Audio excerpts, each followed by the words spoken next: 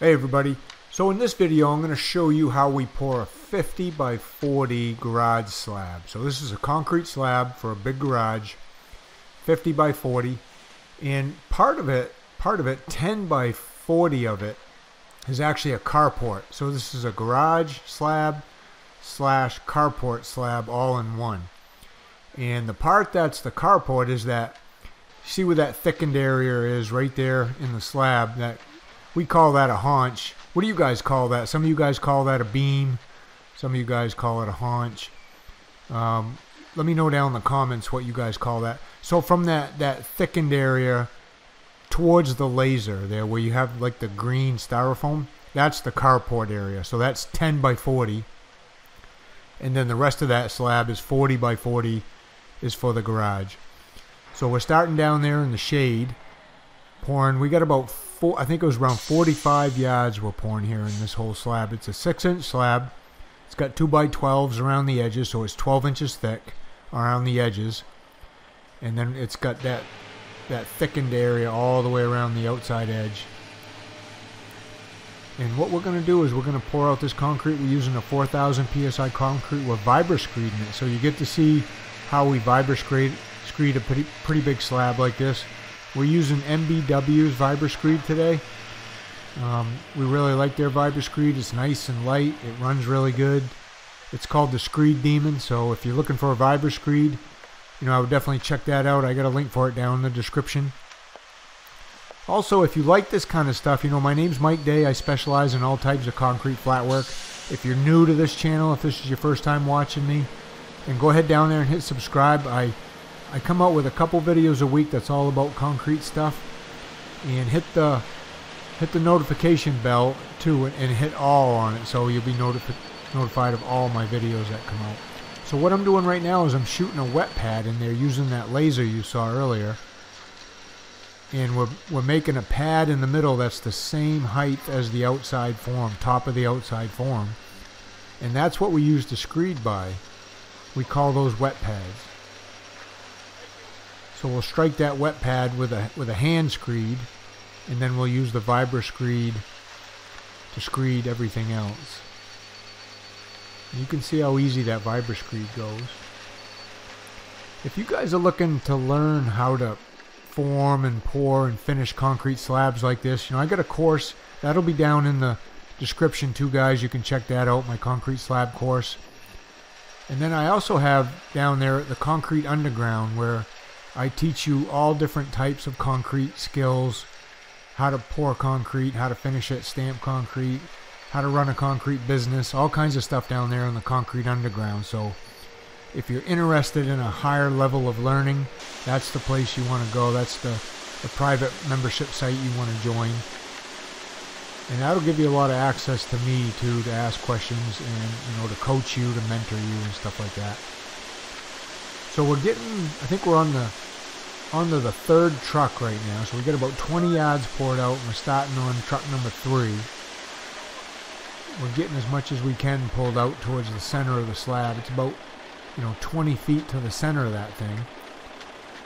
And we couldn't get the truck right up close to the forms because just the way the landscaping was on the outside, the grading, it wasn't that great on the outside. Plus we got a lot of braces. You can see those 2x4 braces kind of holding the forms in place. And we didn't want to get the concrete truck too close to them either. We got wire mesh in here too, and we got what we call slab bolsters under the wire to hold it up into the concrete. That's why you don't see us pulling the wire up at all, because we got those slab bolsters under it. Those are 2-inch slab bolsters, so they keep it up off the ground, keep it up into the concrete a little ways. We also pour our concrete with fibermesh reinforcement too, so we got 2 types of reinforcement, plus we got a double row of rebar that we set down in the concrete around the edges. And we'll push that down about 2 to 3 inches from the surface. So I got one guy that's just doing that, keeping an eye on putting the rebar in, and then also keeping an eye on the forms to make sure they stay straight. And then we get the rest of us pouring the actual concrete. You can see now Darren's making a wet pad using the grade stick and the laser. And then that's Luke and I right there. We're striking those pads. to give us what we're going to go by when we screed using the vibra-screed. Yeah, you can see how we flatten that area out in the middle, and then that makes it real easy to vibra-screed. I mean, to vibra-screed, it's pretty much just setting it down on the concrete, watching your two ends, making sure they're not digging in or rising up off that pad, and then most of the work is done by the two rakers there. You know, I got Tia there on the left and Sydney on the right. They're raking the concrete behind the vibra-screed, and those are the two really important people. Making sure that concrete doesn't get too low, making sure it doesn't get too high, keeping it just as close as they can to finished grade without getting it too low. So Darren's over there on the left, he's magging that edge, making sure the form is straight, getting that bay ready for the vibra-screed. I'm starting in on the fourth truck, making sure he's at the right slump and ready to go when we need him. Getting that poured out so Luke can finish out that bay. And that's the process. I mean, there's 6 of us here pouring this slab, which is, there's plenty of people. I mean, me, Luke, and Darren have most of the experience. Luke's been doing it about 20 years, Darren about 25 years, I've been doing it about 40 years, so we got quite a bit of experience between the 3 of us. And then this is Tia's second summer doing it. She's in college. And Sydney's brand new. She just started. And then the guy in the back there, Jeff, he's just helping me out for a few weeks. So he's kind of temporary help. And then out back where you see the excavator, we got a house slab we're going to do out back. So these people sold their house and they're moving here. And we just happened to do the garage slab first. They got that ready first. Now they're up back getting the house slab ready. So that'll be coming up in a future video.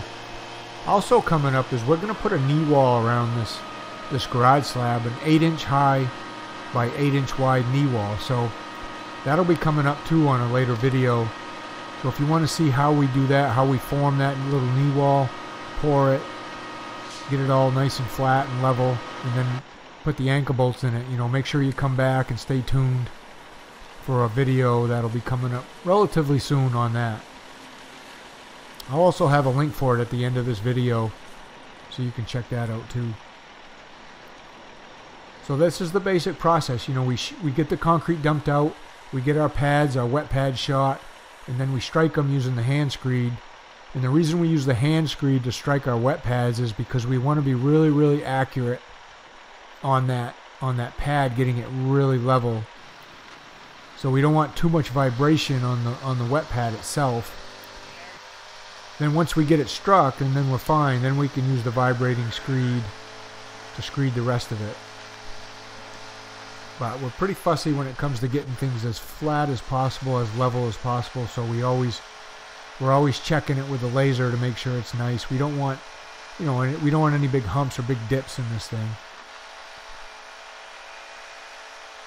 And once we get it vibra-screeded, you know, you can see the bull float there. We got the bull float with 4 handles on it, so we can reach at least halfway across this slab.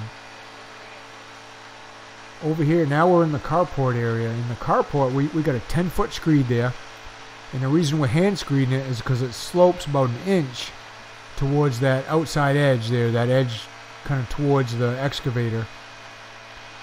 So we're not using the vibra-screed over there because we don't want the concrete to sag at all.